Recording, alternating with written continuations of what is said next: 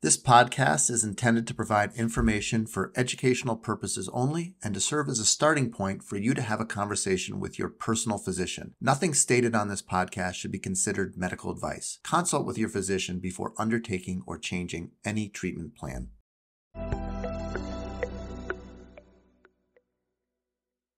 Okay, well, welcome back to the Pound the Cure podcast. Yep. We are in 2024. Yeah. Ball dropped in 2023 and now it's rolling in 2024. I guess How about so. that? So this is episode 8. What do we title this one? Paging Dr. Lilly. Yeah, Paging Dr. Lilly. Dr. Lilly. Okay, so we're really having a good time with the podcast, and it's now after the new year. In the past, we'd been recording a little bit behind schedule. We're now pretty close up to date. I am actually, if I'm a little bit unhinged, it's because last night I was in Houston at the national championship watching my Wolverines win, go blue. And so I have been up quite a bit and flew in this morning and then saw an office full of patients. And now here we are recording a podcast. So please, if I seem a little sleep deprived, well, it's because I am. Or if we hear your stomach growling. Yeah, or if my voice seems a little hoarse, any of that, well, you have an excuse for that. Dr. Weiner needs a nap. Totally. All right, so let's get into the show.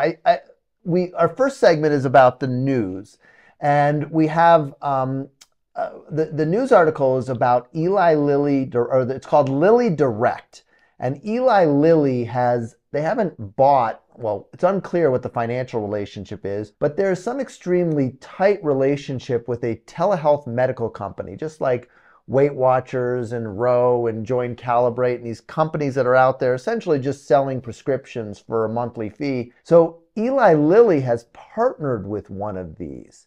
And so essentially what we have is a pharmaceutical company partnering with a medical group in order to, I would assume, sell their medication, prescribe their medication.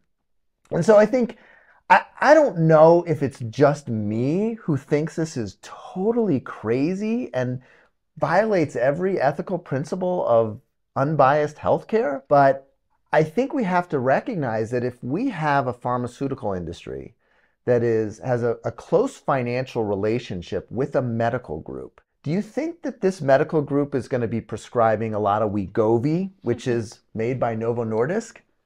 I don't think so.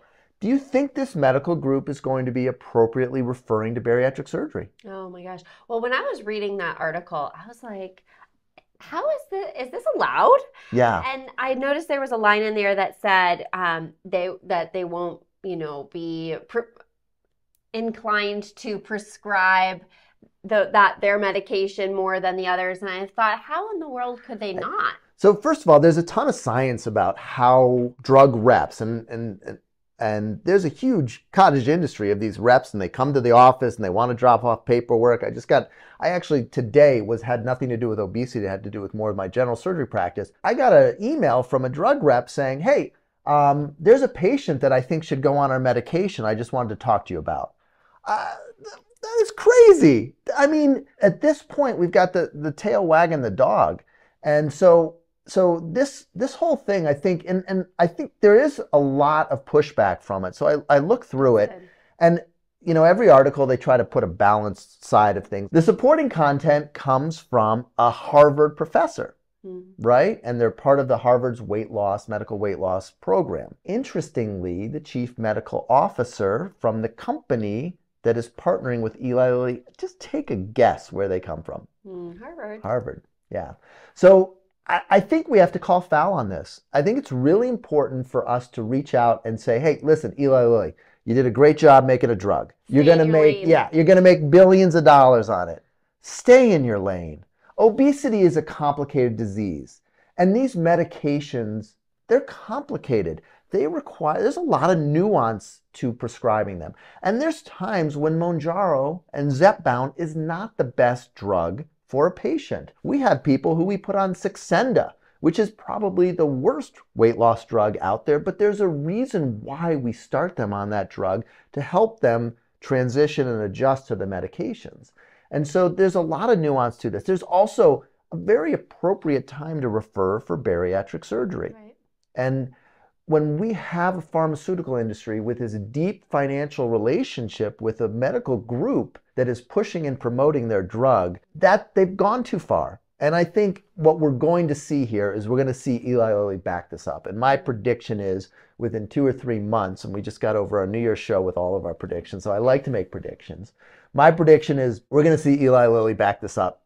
And I think this is not something that's going to last. And I think there's going to be a lot more backlash, especially within the academic community, because not everybody in the academic community has tight financial relationships with industry. And there still are ethical standards in the medical industry, despite what you may see out there.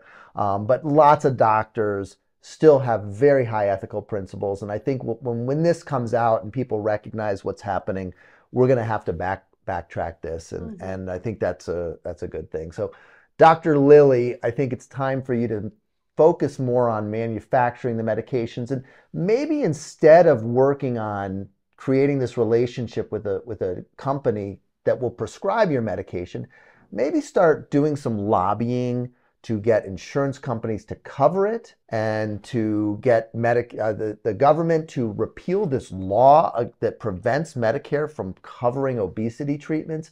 Can you spend your money on that, please? Because that's going to help treat patients with obesity. That's going to improve access to care. It's not prescribing physicians. There's enough physicians out there who are willing to prescribe this. Talk about making it easier to get these medications. We know how hard it is. We don't need the drug company to try to make it better by having more prescribing physicians. There are so many of those. Yeah. The problem is not a lack of prescribing physicians. The problem is a lack of insurance coverage and also excessive costs. So if you can put some time and energy into reducing the cost of your medication, and also that's going to go a long way toward improving insurance coverage. And very exciting, we have Kim and Larry here, our first official guests on the podcast. So welcome, Larry and Kim. All right, this is really exciting. We're here with Larry and Kim, and they are our very first patients that we're going to have on our podcast. So in the past, we've told a patient story. Hey, this is what happened with this patient. You know, that's great, but we kind of talked about it, Zoe and I, and we said, we really should probably be hearing from the patients themselves. Nothing like coming from the horse's mouth. Exactly. Wait a second. So Larry and Kim have been enrolled in our non-surgical weight loss program for almost a year now, coming up on a year. And I think their story is really interesting and actually quite typical, something we have seen before. So why don't you guys share with us a little bit about where you were in March of 2023 when you first started working with us, and what kind of triggered you to look into seeking some additional care for your weight? I've had a lifetime of up and down, yo-yo. I mean, since as long as I can remember. Yeah. What happened in March was I actually came here for a consult. Okay. I was ready for surgery, lap band. So that's it. I can't do it anymore. And I'll repeat the story again. But you told me I wasn't fat enough, and I didn't use that word. No, by he the did. way. He probably did. I really. That's just. However, I was thrilled. Yeah. I was absolutely thrilled. No one ever told me I wasn't fat enough. I mean, I was too fat, always. Well, in any event, so we went a different route, and we went with the GLP-3 medicines. GLP-1. GLP-1. Right. I'm sorry. I'm sorry. And both of and part of it was I'm doing with my husband here, and we read your book, and we went on Zoe's podcasts, and at the time Larry was weighing himself on a scale. He was in some sort of program, and I was kind of going on the scale as well. But in conjunction with everything, with the medicines, GLP-1s, and the food, and the pound of vegetables, and the fruit, that's what happened. So I really am feeling really great. Both of you, what weight were you at when you started? I was 171, and Okay. I'm 5'2". Yeah. And how about you, Larry? I think I was 206 when I came. 206. And what do you weigh now, Kim? 123. So you lost almost 48 just pounds. shy Almost of 50 pounds. Yeah. So if we do the math on that, that's like 30% of your body weight. And Larry, how much weight have you lost? I'm at 168 now. And are you willing to share what medication you're taking? Yeah, we're both on Ozempic. Okay. We take 0.5 milligram a week. 0.5 milligram. So first of all, 0.5 milligram, that is a very low dose. So the first thing I would say is these are atypical results. This is better than we usually see. 0.5 milligrams of Ozempic losing 50 pounds, that's in a woman, 30% of her total body weight. That is just extreme. That's as you're in the top 3% of weight loss in terms of the GLP-1s, and especially with your age group, because as you're younger, you lose more weight as you get a little bit older. So talk to me about what you felt when you first started taking the medicine. Did you notice it immediately, or did it take some time? I think I noticed it pretty quickly. I had absolutely no adverse reaction, no nausea. All of a sudden, I didn't have the desire as much to eat. I mean, I'm eating. I eat well. Yeah. Okay, I eat the vegetables, I eat protein, I drink. I'm always drinking water. I don't know, I just started to feel better. I just think I had a little more energy. I also, as I said to you earlier, I don't have the obsession. Yeah. Which is the craziest thing ever, because once again, like I said, I've been had a weight problem forever, and food is, it's my drug. Food is, I think about it. I think about what the next meal is going to be. When I'm making breakfast, I'm thinking about lunch. I truly have been obsessed with food, and I Past don't feel tense, that. though, right? Not Exactly. thinking, Excuse me. thought. Past tense. And it's a miracle. I mean, this stuff is amazing, and obviously I'm a little concerned because obviously not going to be so easy to get anymore, and I don't quite understand that. When I started taking it, I also started eating a lot slower than I used to. And so where I would used to be able to devour a cheeseburger and fries easily. Right. Now I was cutting the hamburger in half and not having the bun, and I was getting full just on having half of it. And so that was a big thing for me, that I was getting full much quicker. And I'm still staying active, and I was weighing myself. I got a little obsessive. I was weighing myself every day. Yeah, you've got quite a spreadsheet going. And I have a spreadsheet going. Well, I'm an IT guy, so I had a spreadsheet going.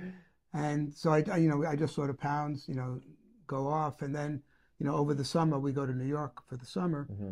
People immediately, it's interesting, they noticed the weight loss on me sooner than they noticed it on Kim. But in fact, Kim had actually lost more weight at that point. Yeah, that's interesting. One of my friends there is actually an emergency room doc in New York. And I told him that I was on the Ozempic, and he was saying, how good it was and all the good things he's heard about it. And, we just stuck with it. Even driving, we spoke with you as, saying we're going to drive to New York.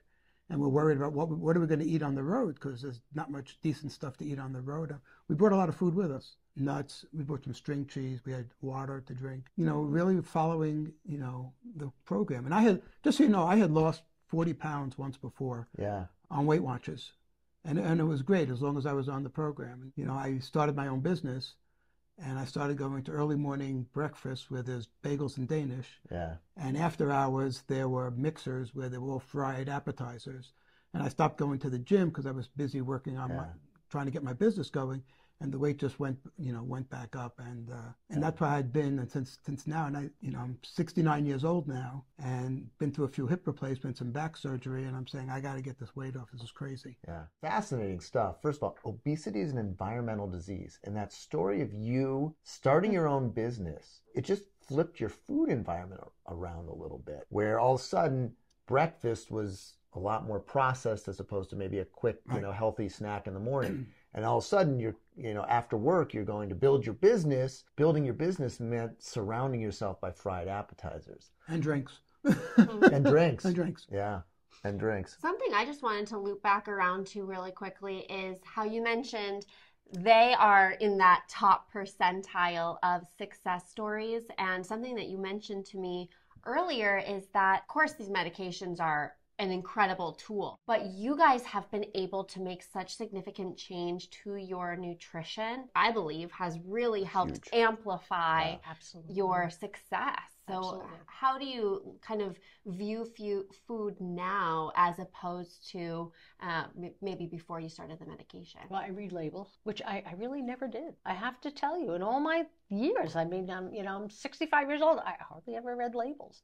And now I'm very aware of the ingredients. Is there any sugar in there? I also have been making a very, very conscious effort to stay away from sugar. I'm a little afraid of that. But I've had, my planned indulgence, as you call it, okay? I'll have a piece of pizza every now and then. I mean, so rarely, but that's reality. That's part of you navigating know, real life. and that's Yeah. real life. Yeah. And I don't want to think that I could never do that. But I mean, even this summer when Larry was talking about how we were eating like all the vegetables and all the fruit, I mean, he said, we can't have watermelon. I said, Zoe said, if you eat more vegetables than fruit, right. you can That's right. and if I tell you, That's we right. went We through eat a a lot lot of of watermelons I love it. this summer, okay? You know, and it was great. I mean, you know, and when Larry said he had, you know, the morning breakfast and such, you know, you have to navigate life. I feel so much better. I really do.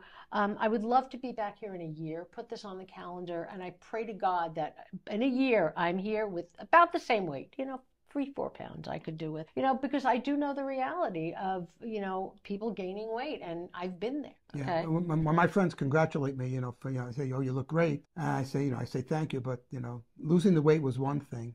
Maintaining it is a whole nother ball game, and you know that's always been our concern. One of the good things is that we're doing it together. Yeah. So it's not that one is seeing the other one losing more weight or less weight or actually losing any weight. You know, we are doing it together. I tend to be a little more active, a lot more active than Kim is, but she's more disciplined even with the food than I am. I was two things. One is over the summer, you know, we went to New York. I had 2 bagels all summer. Yeah. Now, you know, if you come In from New New York. York, that's where bagels, you know, a king. I only had 2 also, and very little pizza.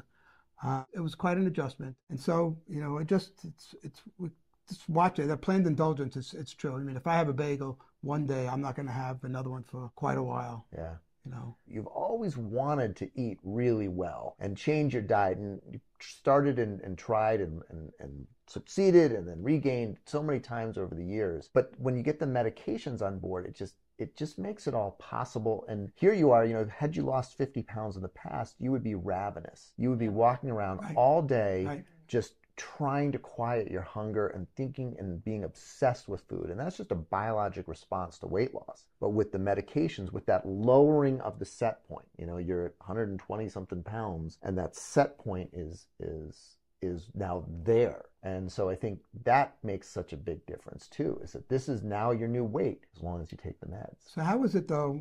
Because you know, of all the commercials you see on TV, they say, you know, people that are on Ozempic, they can expect this percentage of weight loss, and we've far exceeded that. Yeah.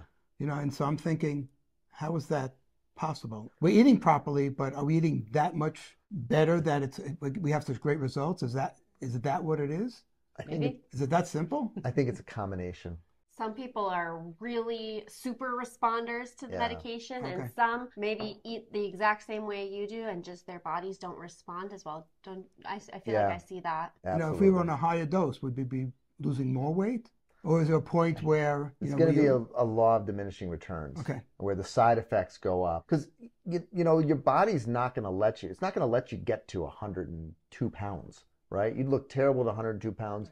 That would be very unhealthy. Yeah, very unhealthy. With each successive pound, it gets a little harder and harder to lose that weight.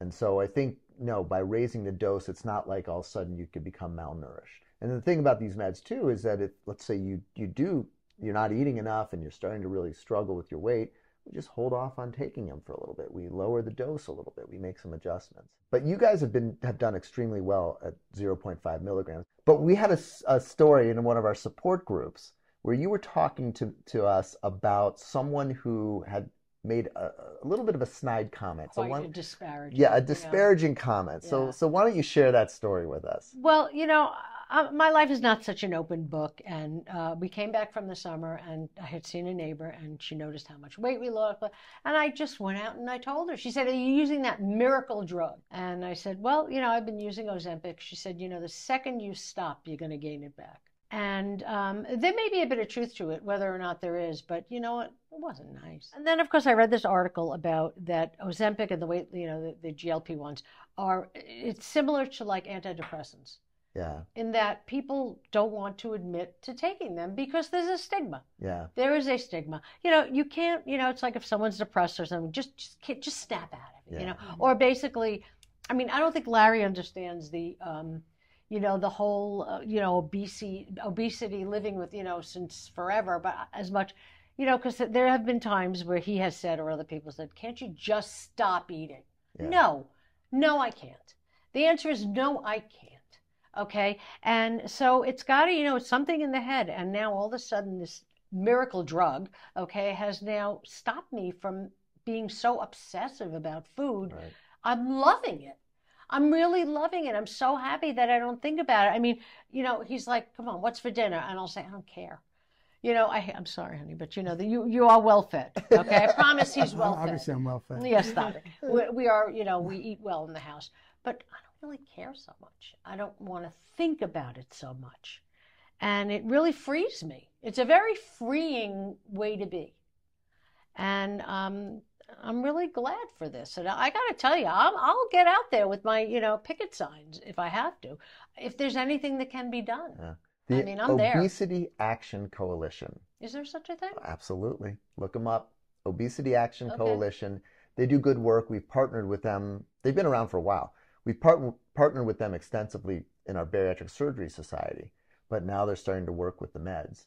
And I have plenty of issues with the pharma companies, but let me tell you something. You don't think they want these things to be approved? And so the advantage is that we finally have someone with really big bucks who's going to be pushing this through. Novo Nordisk, Eli Lilly, soon to be some other big companies who have drugs out there that we'll see. Because again, it comes down to money, and if you're a $50-100 billion company with all the lobbying and all the connections, they're going to be able to make some headway, but it's going to take some time. So we're in a little bit of a dark area right now. Something we talked about too a little bit is something that may provide a little bit of solace, is that we did some rough calculations about what would happen if you guys had to completely self-pay and just not even use Medicare and go with some creativity. And the real advantage is because you're on a low dose, we would increase your cost per year by 30 or 40%, not doubling, tripling, quadrupling. It might not be true for everybody, but I think for you guys, we do have some opportunity for you without a massive financial outlay to be able to stay on this drug. Well, we'll figure it out. I actually feel bad for somebody, that can't. Yeah. This is an issue. I'm going to contact that coalition. I really am, and see what, I don't know. Who knows? You never know. To be continued. To be continued. Yeah. Mm-hmm. Well, this has been so great, and we're so grateful that you guys took the time. We know that you have to be up early tomorrow morning for your surgery, but hip surgery. But we just are so excited to be here to celebrate you, and thank you so much for sharing your story and being vulnerable. We really appreciate it. Thanks for having us. Thank you. I'm glad we found you. Yeah. It's great. Thank you. Thanks. Absolutely. Okay. I just love our patients, and I'm so grateful that they came into the office. It's dark outside, y'all.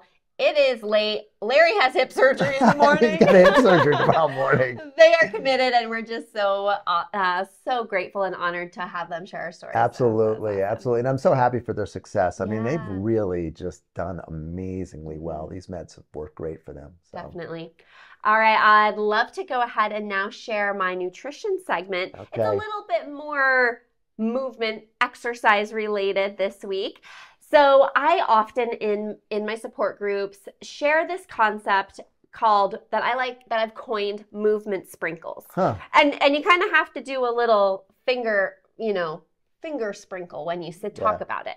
So what a movement sprinkle is basically, if you're busy, which we both are, and many, many people are, there is this concept that you have to have 30 minutes to exercise, and it has to be this structured, and it feels daunting, right? And so for people who have that barrier to moving or exercising and feels like it has to be this structured time, I encourage movement sprinkles. So that's 5 minutes, 2 times a day. You get up from your desk and you walk around the office. Or for those people who work from home, you get up every hour and you just walk around your yard. Or if you have to use the bathroom, you go to the other side of the house instead of the one that's right next to your room. I was working with somebody who has his office on the 2nd level. And so we made the deal that anytime he had to go to the bathroom, he had to go downstairs to the 1st floor bathroom. So this is a way to sprinkle in movement, guess what? All of that movement adds up. All Totally. those steps add up. I like to say be inefficient with your movement. So if that means taking one grocery bag in from the car at a time, fine. I'm sure we've all heard the parking farther away, right? Sprinkling in these movement sprinkles throughout the day can add up and can be a great way to increase your movement without the daunting task of structured exercise. Yeah, non-exercise activity. Yeah. And I think that's really what you're talking about is like, how can you add, it's not necessarily exercise. I always joke, exercise is something you got to change your clothes to do, right? Yeah. So that's when you go to the gym, you can't walk into the gym in a three-piece suit, but if you saw somebody walking down the street in a three-piece suit, you wouldn't think anything weird about it. So it doesn't have to be 30 minutes cardio, get your heart rate over a certain amount. I've seen articles that show that jogging for a minute actually results in substantial health improvements. Wow. Yeah, and actually one of our patients who is going to be a guest on the podcast, cool. hint, hint, she does movement sprinkles in her office. She's like, Zoe, I was in a dress and I went and I did my jogging in place on her Tabata timer on her lunch break. And so guess what? It doesn't have to be this huge commitment just to kind of move your body a little bit more. Yeah, no, great tip. Thank you for that.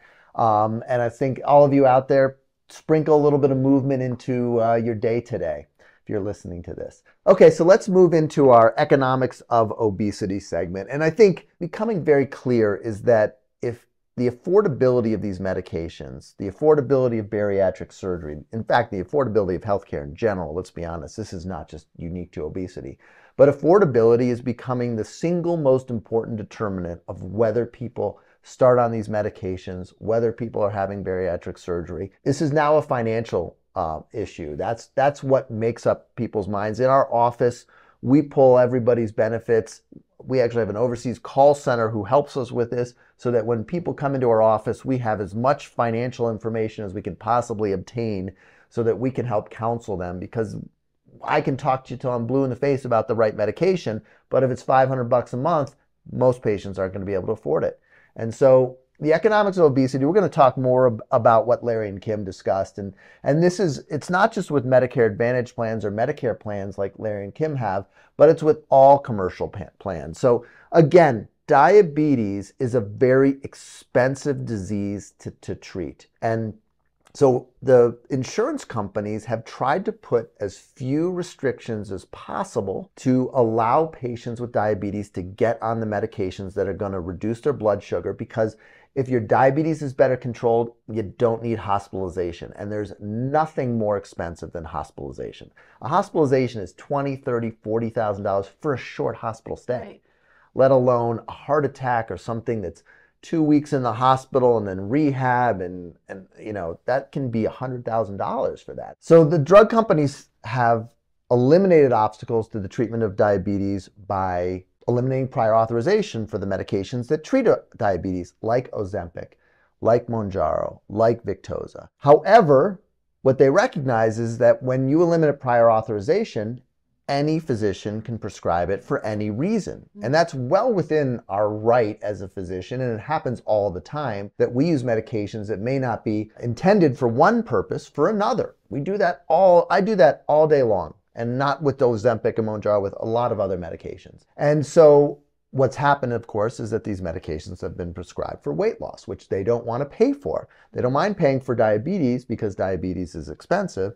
Obesity, it takes much more time for the consequences and the admissions and the excessive healthcare costs to build up. And so there's just not the return on investment. And so the insurance companies have caught on to this. They've known about it for a while, but they weren't able to change their policy. An insurance company can't be like, you know what, I'm going to change my policy today. Boom, it's changed. Right. There's a whole process, and it usually works on the calendar year. January 1st comes along, and we're probably going to see millions and millions of patients who have been receiving Ozempic or Mounjaro fully covered, because what the insurance companies also do is they eliminate the copay. So we have patients getting Ozempic or Mounjaro for $0 copay. And all of a sudden, the insurance company's like, I'm not giving a $0 copay for an obesity drug when I'm charging $100, $150, $200 copay for Wegovy or Zepbound. And so we're seeing that's all disappearing now. And all of these patients who were previously getting these medications no longer have access to them. They've had great success, like Kim and Larry, and really remarkable results, and all of a sudden it's being taken away. And so how we handle that, this is going to be a real difficult 3 to 6 months for a lot of people as we adjust that. But there's things that you can do. And the best thing that you can do is know exactly what the criteria are, know exactly what your medical policy is. Now, if you have 0 signs whatsoever of diabetes, you might be out of luck here. And you might be either looking at the coverage for obesity, Wegovy, or Zepbound, or you might be looking into the self-pay market, either through Canada or Zepbound has a pretty reasonable coupon. It's still $550 a month. And there's some things you can do to extend dosing and adjust things so that price comes down a little bit. But if you have even borderline diabetes, know what your policy says. Call the insurance company, get a copy of it in writing. This is a legal argument. And if your insurance company requires a hemoglobin A1C of greater than 6, you need to have something greater than 6. And if you can find some blood work from 6 months ago, a year ago, you can make an argument that, hey, it was high, but now I'm treated for diabetes, so you can't just deny me treatment because this is an active treatment. And so understanding what the rules are and putting together an argument that is going to play to those rules is your best bet to overcome some of these denials. I think that's going to be really helpful for a lot of people to hear, because so many people are in this boat right now of coverage change. So thanks for explaining that a bit more for our listeners and for me, because I learned a lot as well. So now we're moving on to our patient and subscriber follower submitted questions. We've got our wonderful Sierra here to read our questions, so let's get them going. Okay, perfect. First question is from YouTube, from our podcast episode 3, and this is from Cindy. Now I'm wondering if I should have the Roux-en-Y I'm planning for in February. I made the decision to move forward with surgery based on your Should I Have Weight Loss Surgery video. It was incredibly useful. I fit the criteria 100%. I want to lose about 160 pounds. I've lost 26 pounds in 4 months with Weight Watchers tracking and Pound of Cure eating, but the weight loss is slowing dramatically. Wegovy has not been available to me, and I'm not diabetic, so Ozempic was denied. I want to lose all of the weight for life, so I need a video on how to decide between surgery and the new meds coming. Surgery versus Mounjaro, retatrutide, fiber. Okay, so we do have a video that kind of addresses that. And I think the way that I approach this is, again, our pyramid. And I've talked about this multiple times. The base of the pyramid is nutrition. That's where Zoe comes in. She's done great, right? 26 pounds? That's great. Yeah, I mean, in 4 months. In 4 months. That's a lot. Yeah, so clearly she's kind of satisfied the base. The next level up is medications, and that's where we move next. Now, she said, okay, I can't get coverage for Ozempic. Wegovy's not available. So the question is Wegovy not available because it's on shortage, but otherwise she has coverage? In which case I'd say, well, wait a couple months. Zepbound will be covered, Wegovy will come off shortage, and you'll be able to get access to the medications. If you're really eager to kind of move along, maybe self-paying for a few months, there's some ways that you can do that, so it's not necessarily going to break the bank. It's still expensive, but it might not totally break. It's not going to be thousands and thousands of dollars. So if you have the financial means and you can self-pay for a few months to bridge the gap, to just kind of keep things moving along while we wait for Wegovy to come off shortage, or for Zepbound to come on your formulary, then going that pathway and trying the meds and seeing how they work is important. And the reason that that's so important is because that not only tells you, hey, should I have the meds, but also which surgery should I choose? Because we've talked about the sleeve versus the bypass. The downside of the sleeve is, of course, weight regain. And this is counteracted by, of course, the meds. And so it's sleeve plus meds. Now, if you start the meds and they don't work, you don't like them, they're way too expensive, then if you go down the pathway of a sleeve, you're essentially signing yourself up for medication. Now, it might kind of kick the can down the road a couple of years when things are more, when the medication's more affordable, but that's a prediction. We're predicting that these meds are going to be more affordable in a few years. That's to be honest with you, even though I do think that's going to happen, it goes in the face of what's happening to pharmaceutical costs, right? Anybody's drugs cheaper now than they used to be? I mean, I remember sometimes you go and it was like $2 was your pay, right? Yeah, Remember that? Yeah. So I'm saying that with that assumption, and I do think there's some reasons why that will be true. There's going to be increased competition in the market, and there's such demand for this. It's a much more demand-driven economic curve than pharmaceuticals, other pharmaceuticals, which is like someone told me, so I have to take them. Yeah. So we'll see some demand and some choice in the market, and that hopefully will bring down the cost. But again, you need to know if this is if medications are gonna work for you, and if you're going to enjoy being on them, and if you're willing to be on them for decades and decades, if not life. Because if you're not, then a sleeve may not be your best option, and you should consider a gastric bypass. So we do have that, probably in a couple of different videos we have that content. Now you have an explanation here.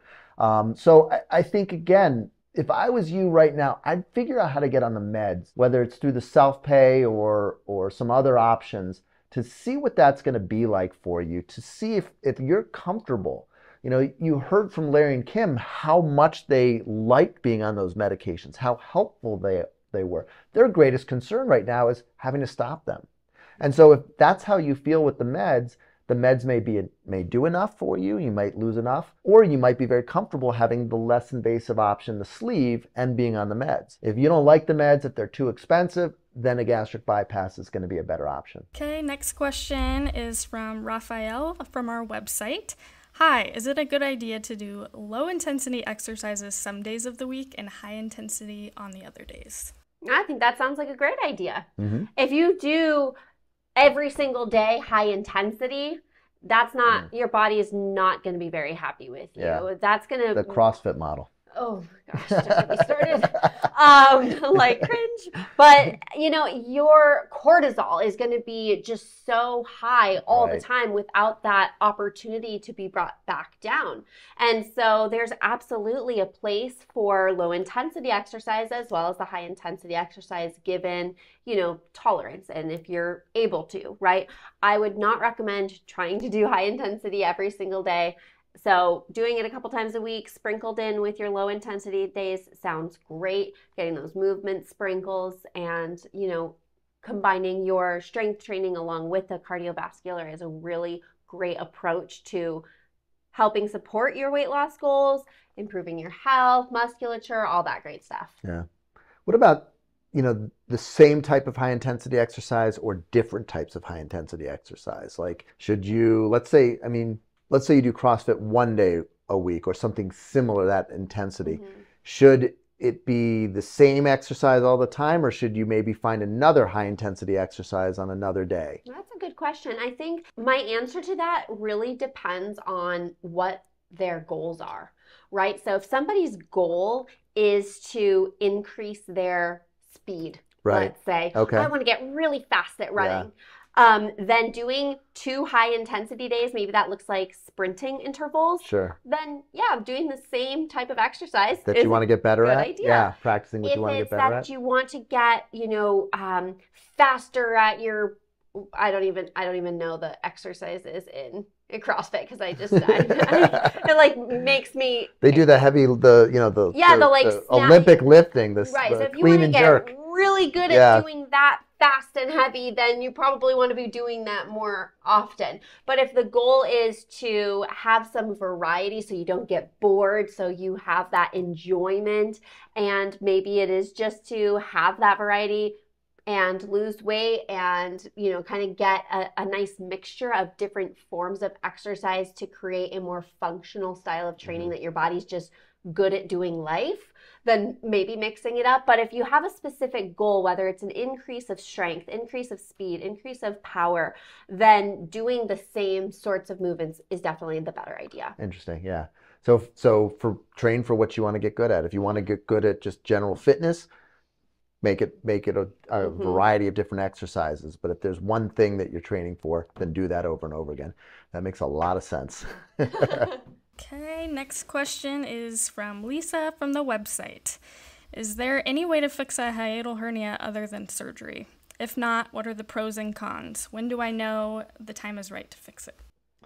So a hiatal hernia, and I've got a video on heartburn after a sleeve where I think we talk and have some drawings of what a hiatal hernia is. But our body we have our torso or our chest or our thorax, and then we have our abdomen, and our abdominal organs are supposed to stay in our abdomen, and our lungs and heart are supposed to be in our chest. And there's a muscle, a thin muscular layer called the diaphragm, and it really spans the entire extent of our body. And this goes up and down, and this is what helps us breathe. Now there's a little hole, there's a couple of different holes for this because organs pass from the chest to the abdomen. But one of those is the esophagus. So the esophagus comes through the hole, and then the stomach is in the abdomen. So you remember some basic anatomy. The esophagus is in the chest, and the stomach is in the abdomen, and it passes through a hole in the diaphragm. Now that hole can stretch out over time, and especially if you're overweight, but all of us have relatively higher intra-abdominal pressure, and it can push that stomach up into the chest, and that's called a hiatal hernia.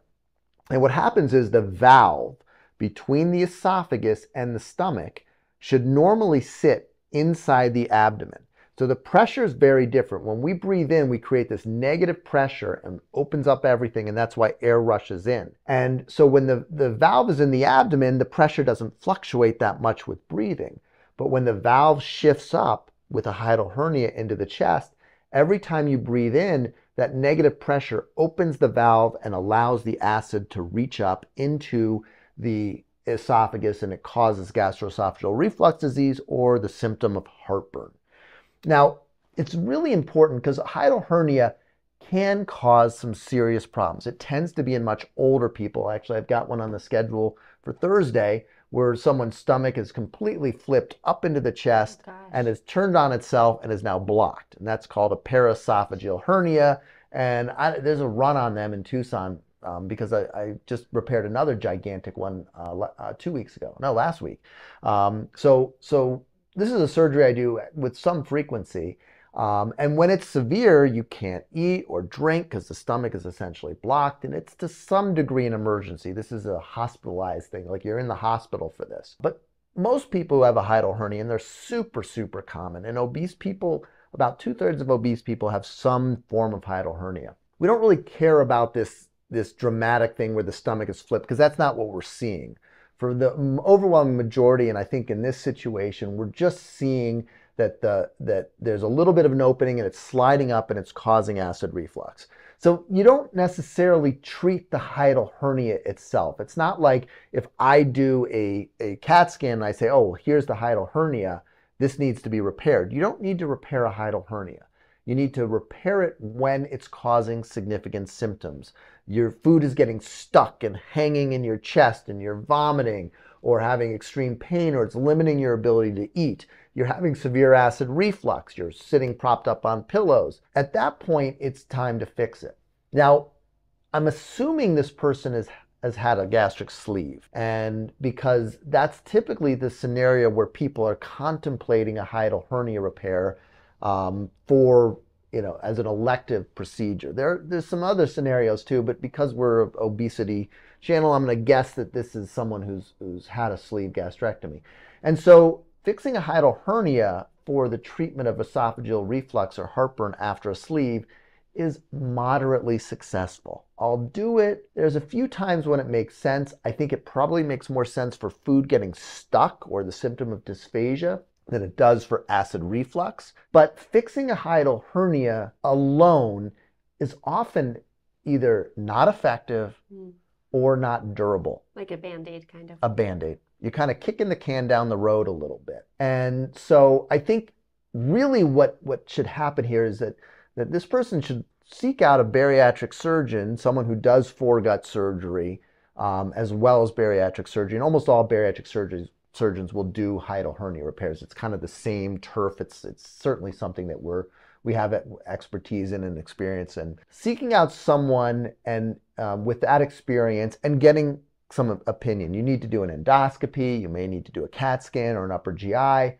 Getting a good sense of the hiatal hernia, looking at what symptoms you want to improve, and then getting an honest answer about whether a hiatal hernia is going to relieve those symptoms. So symptoms should really drive this decision, not the size of the hernia, but whether food's getting stuck or whether you're having significant heartburn. And then honestly, this is where someone with some experience in repairing them comes in, who's going to give you an honest answer about whether it's going to help. In general, if you have severe esophageal reflux or heartburn, I'm going to favor revision to a gastric bypass as the durable answer as opposed to a hiatal hernia repair. So again, I think meeting with someone who has experience is going to be helpful in this case. Okay, last question. This one is from Amanda from our YouTube video on avoiding added sugars and artificial sweeteners. I had a bypass. Is stevia okay? It helped my sugar addiction. That's great. If we can decrease the added sugar, Yeah. I think that's great.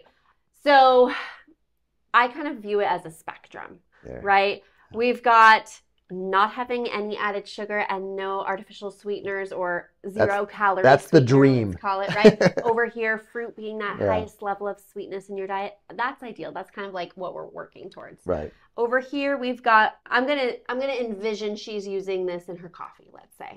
Okay. Coffee with sugar or an added sugar coffee creamer.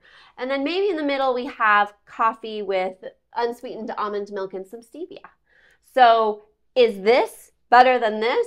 Yes.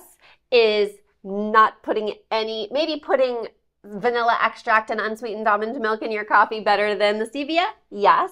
But something I work a lot with patients on are those swaps, are moving on that spectrum. Yeah. And so if adding stevia to her diet has helped her decrease her added sugar intake and doesn't increase her sugar cravings, which we do see in people, then I think it's great. Yeah. And I use stevia, and I think personally, out of all of the non-nutritive sweeteners or zero-calorie sweeteners, I do prefer stevia just because, it's still a white powder. It's still processed. Totally. Okay, so it's... However, on that spectrum, do I favor stevia over Splenda? Yes. Yeah. I think the only reason stevia is better than the others is it's less sweet. So with the non-nutritive sweetener, which means it tastes sweet, but it has no calories, that in essence is the problem, because our body's going to respond to the sweet taste and not get the carbohydrates that normally follow. And the taste buds are there for a reason. They play a role in digestion. So when you eat something sweet, it says, hey, guess what?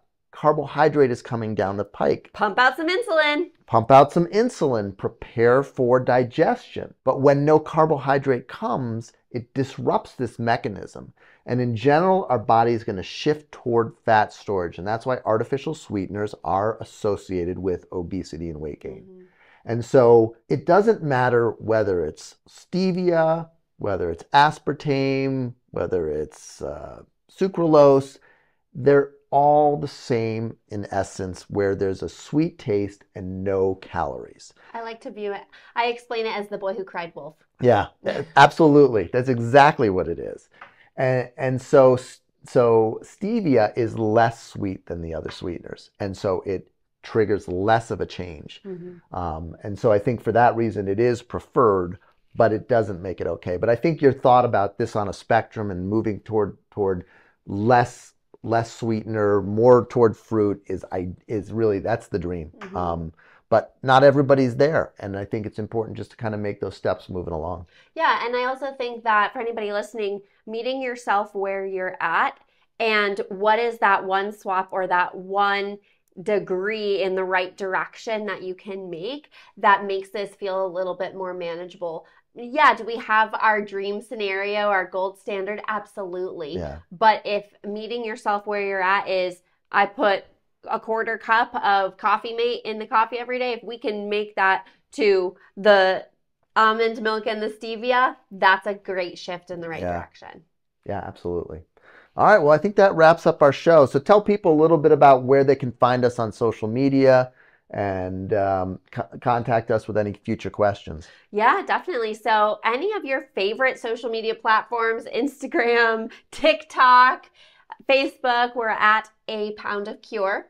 And also find us over on our website, poundofcureweightloss.com, if you want to learn more about scheduling an appointment, even submitting a question for our podcast. You can join the nutrition program over there. So definitely check us out, and we'll see you in the next one. Yep. See you next time.